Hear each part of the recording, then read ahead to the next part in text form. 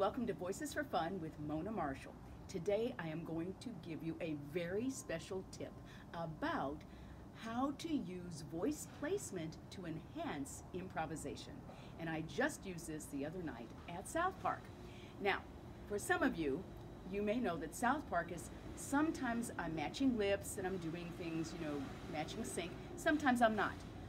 Why placement and improv are important is because, for instance, if they need background and there are a bunch of little kids and they need different voices for those kids, not only they need different voices, but different placements, right? Because that's where the different voices are going to come from, and attitude, but they each have to improvise in a different way.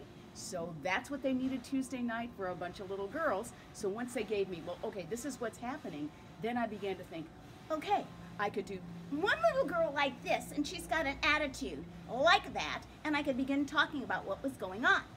Okay, need another voice. Now, I took and used a little bit of guttural voice. Remember this voice? And now I had a little girl that had attitude like this, because all those girls in South Park have attitude, but they have to have different rhythms and especially different placements. And then I got into the old, adenoidal, remember? That's using the nasal and pushing it forward like a cold. And she's a little shyer, so she was talking a little more slowly, but she was just as adamant and just as defensive. Got it? So, once I got what the scenario was, I began to think as different characters, but the characters in this instance, because I knew they were going to need more than one, I thought, okay, how can I do different voices by using my improvisation skills, mind magic, but especially my placement. And had a blast.